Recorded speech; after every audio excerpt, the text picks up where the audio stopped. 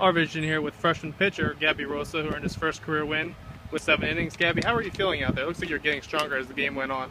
I felt good. I was just trying to throw strikes, get ahead of hitters, do my job, get outs, get out the inning.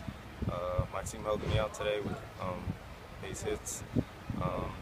Yeah, that's pretty much it. How important was it to go out after the team had scored and put down a shutdown inning? It was good. It was good.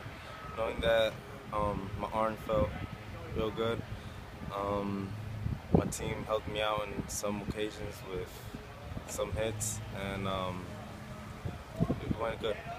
That's now 4 wins in a row for the team. You feel like you guys are starting to come together? Yeah, that's big.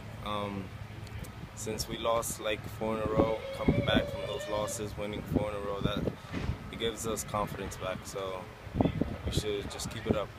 Thanks, Gaby. Nice job today. Thank you.